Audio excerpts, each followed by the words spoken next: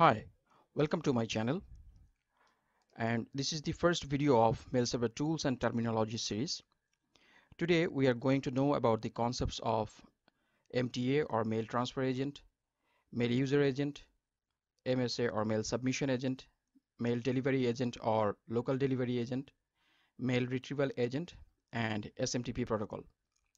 So let's get started.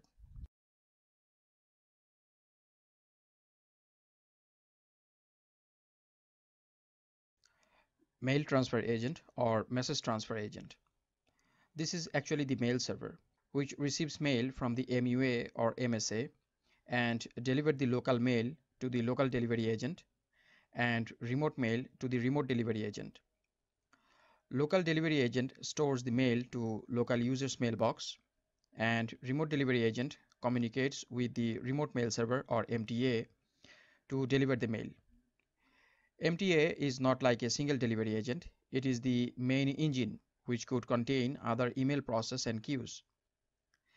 MTA maintains the 25 port, and its main purpose is to process the incoming mail and relay the mail to the appropriate delivery agent. Mail User Agent or MUA. MUA stands for Mail User Agent. All email clients are called MUA in email terminology. MUA can be desktop software like Outlook, Thunderbird, Mailbird, etc. or it can be web client like Roundcube, SquirrelMail, etc. Main function of MUAs are to communicate with mail server, to send mail, and to 𝗵𝗵 server for receiving mail. If mail server or 𝗵𝗵 server are configured with different port and protocol, then we have to configure MUA as per the server requirement. Here you can see that server incoming POP3 port and outgoing SMTP port are mentioned here. So if the server listens on different port, then we have to mention here the port appropriately. If server requires authentication to send mail or require SSL, MUA must comply with that. So MUAs are the email client who manages the user email. MSA or Mail Submission Agent. This is a program inside the mail server package which listens on port 587, and it is for receiving mail from the MUA or mail clients. At the mail client, normally you used to configure outgoing server or SMTP address on 25 port. But this is not right because MSA is built for this purpose. For sending mail, we should use MSA 587 port instead of 25 port because MSA talks with eSMTP or extended SMTP with the mail client, and it doesn't allow sending mail without authentication. That's why it is more secure. Many ISP blocks 25 port to connect from the MUA for spam protection. In that case, we have to connect to MSA for email delivery. MSA receives mail from the MUA and deliver to MTA for final delivery. Though this is not mandatory to use MSA 587 port, but it is highly recommended. SMTP 25 port is for server-to-server communication, and MSA 587 port is for the MUA to MTA communication. LDA or Local Delivery Agent. Local Delivery Agent is a local mail transport or local mail delivery application which is built into the mail server software, and its main duty is to take mail from the MTA and deliver to local user's mailbox. We have some widely used LDA like ProcMail and MailDrop, and on postfix, local mail delivery agent name is local, which reads .forward file and email aliases file before deliver to user's mailbox. So LDA is taking mail from the MTA and delivering the mail to the user's mailbox, and from there user can retrieve the mail by using POP and IMAP server. MRA or Mail Retrieval Agent. It is a third-party application. MRA's sole purpose is to pull or fetch email from remote mail server.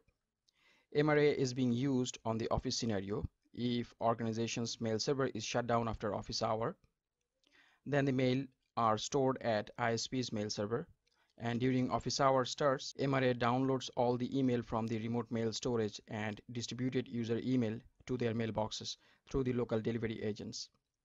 If any user has email mailbox at multiple mail server, MRA can retrieve user emails from multiple sources. SMTP conversation. SMTP is the mail transport protocol. All mail server communicates with each other with this protocol. SMTP is used to send mail from MUA to MTA and MTA to MTA for send and receive both. SMTP well-known port is 25. This protocol is a combination of several commands. When we send mail, the communication with recipient server occurs with 3 steps. First, they handshake with each other with SMTP hello greetings. Then the email transfer happens, and after finishing the transfer, they close the connection. When a server wants to send a mail to another mail server, first one becomes the SMTP client, and it sends hello command to the SMTP server to identify itself and initiate the SMTP conversation. The domain name or IP address of the SMTP client is sent as an argument. If the SMTP server is agreed to talk with the SMTP client, then it sends the 250 OK signal with its supported feature and list of authentication mechanism. Here you can see on the step 1. At the second step, client sends the mail from command. If the sender's email address is accepted, the server will reply with a 250 OK reply code. At the third stage, the client sends the RCPT2 command. RCPT2 specifies the email address of the recipient. This command can be repeated multiple times to deliver a single email to multiple recipients. After the RCPT2 command, client sends the data command to the server. The server will respond with a 354 reply code. The data command starts the transfer of the message content, body, text, attachment, etc. When all messages content have been sent, a single dot must be sent to stop the transfer, and if the message is accepted for the delivery, the SMTP server will respond with a 250 reply code and sends the message queue number. If you want to reset the connection, we can put the reset command. Finally, we can close the connection with the quiet command. In this way, the whole SMTP conversation occurs between two servers.